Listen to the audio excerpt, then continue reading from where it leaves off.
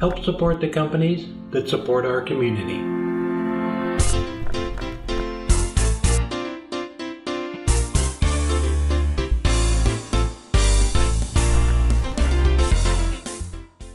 I'm starting out with a piece of maple. It's 5.5 by 5.5 and 12 inches long.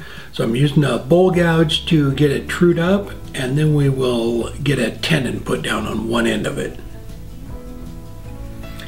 So I'm just making the tenon here with the square rougher, and we'll get that all sized, and then we'll grab it in the chuck.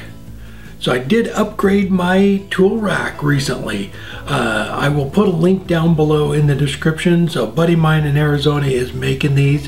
His website is ZK Creations, and so he's 3D printing those, and they come in sets of 4, so it's pretty cool. And they just screw right to the wall and hold on to your tools.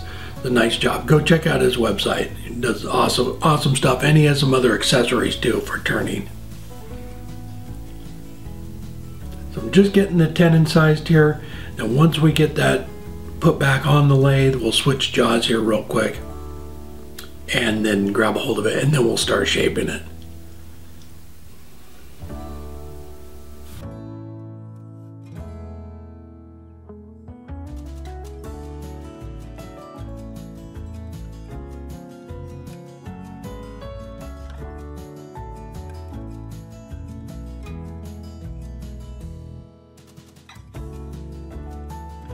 Now that we have it secured in that chuck, we can start shaping it, and I'm going to use a spindle gouge for that.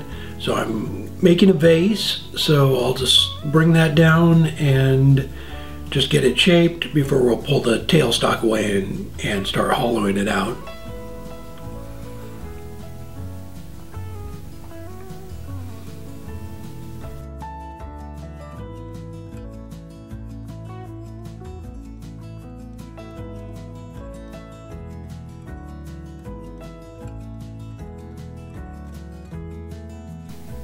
The tool's getting a little bit dull, so I ran over and touched it up on the grinder and then went back to shaping it up. So it's nice with the grinding jig, just one pass and it cleans it right back up.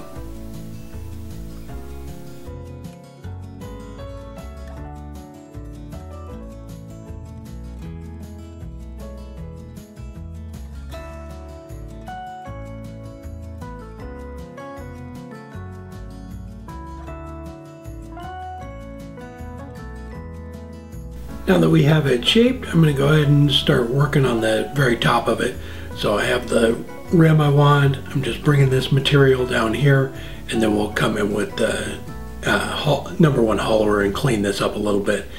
And then we're going to use a Forstner bit to hollow out the majority of it, just get it cleaned out and set the depth.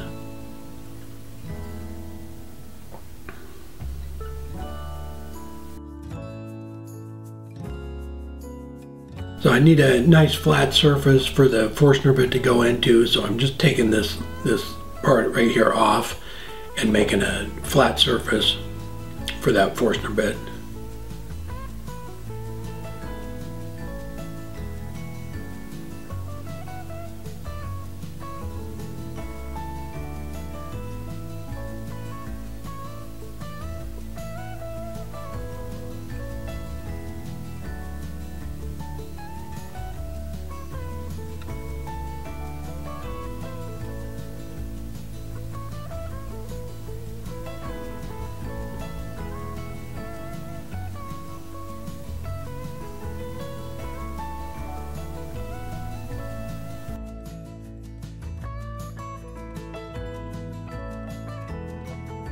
So when you're using a Forstner bit, especially for something like this that is deep, you can use an extension bar. They tend to flex a little bit depending on how deep you're going on it.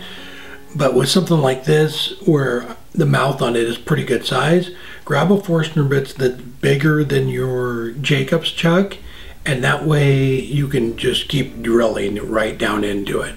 So I just ran this thing all the way to the bottom. It's just a little bit bigger than Jacobs chuck, so it slid right inside. And it is kind of a slow process. It it takes a little while to get all the way down to the bottom, but it really, as far as hollowing it out, speeds the whole process up. It sets the bottom, the depth of the bottom for you, and then cleans out a ton of material in the center. So whenever I'm doing something big like that, I like to use a Forstner bit. Then I switch back over to the #1 hollower to start cleaning it out.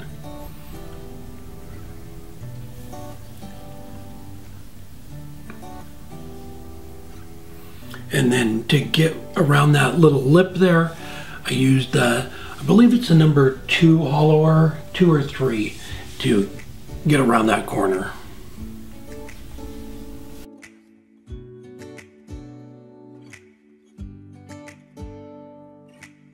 After I got the shoulder all cleaned up with the #3 hollower, I switched back to the #1 and cleaned out the majority of the vase with that.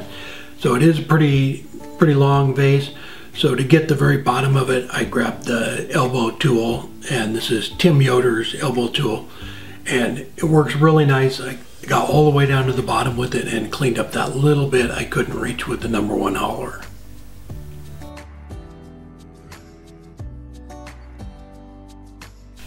After I had it all cleaned out, I went ahead and ran through all the grits and sanded it up to 320. I went ahead and sanded it dry because we're going to do some burning on it. I'm going to trace some lines here. These are just reference lines, and then we're going to use the wood burner to burn a little pattern on it. So after I got the lines all marked out, went ahead and took it in the house, and Robin drew a mountain range on the side of it, and then we'll bring it right back out here and put it on the carving stand and get it all burnt. So Robin drew the pattern around this, but you can really take just about any picture and trace it onto whatever piece it is and do exactly the same thing I did. And this is pretty simple. I just used, it's like a little, the burning tip on it is just kind of a little curve. So I'm just burning little dots is basically what it is. They're maybe little rectangles, not quite round, but you can do this with any picture. Just transpose it onto whatever piece it is you're doing, and then start burning it. It's a pretty easy process. Even going around and burning this whole little mountain range scene, it was probably less than half an hour. So it's really cool, and it just adds a nice little touch to it. And if you really get into doing some pyrography stuff, you know, you can do shadowing and different things that really will set a piece apart.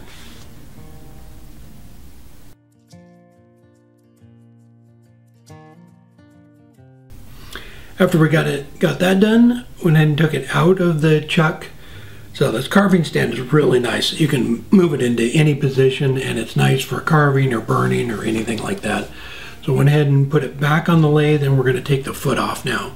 So I used the cone center here and just put a piece of that non-skid pad on it and put it right back in between centers.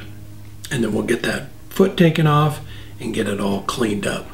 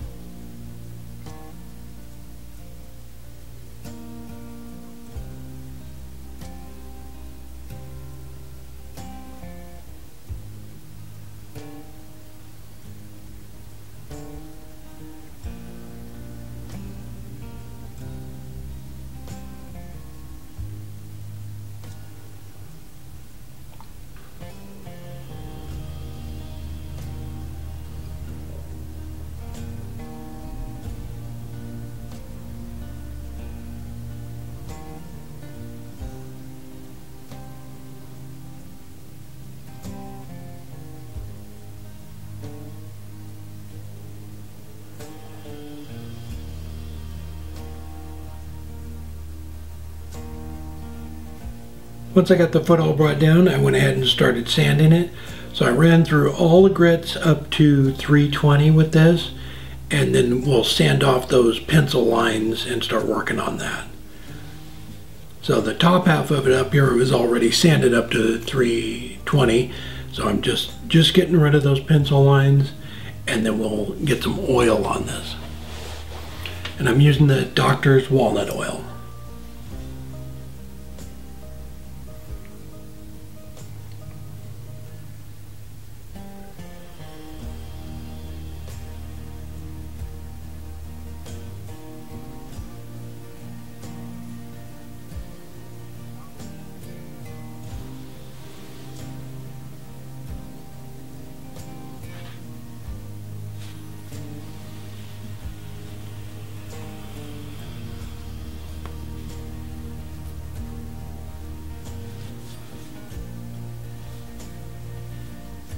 I ran through the last couple of grits with the walnut oil up to 600, and then we'll get that foot taken off of there.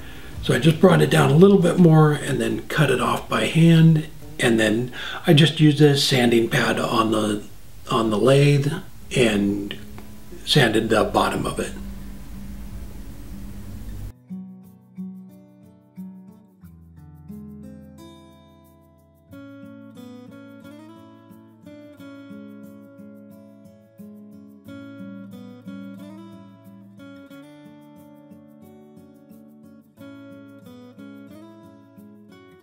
There we go, I got it all done. So I really like the way it came out. The whole mountain range, it really adds a nice touch to it, and it's kind of a plain piece of maple, so that really adds a nice little bit of detail to it. And I just took the sanding pad and my Jacobs chuck on the headstock and cleaned up the bottom of it there.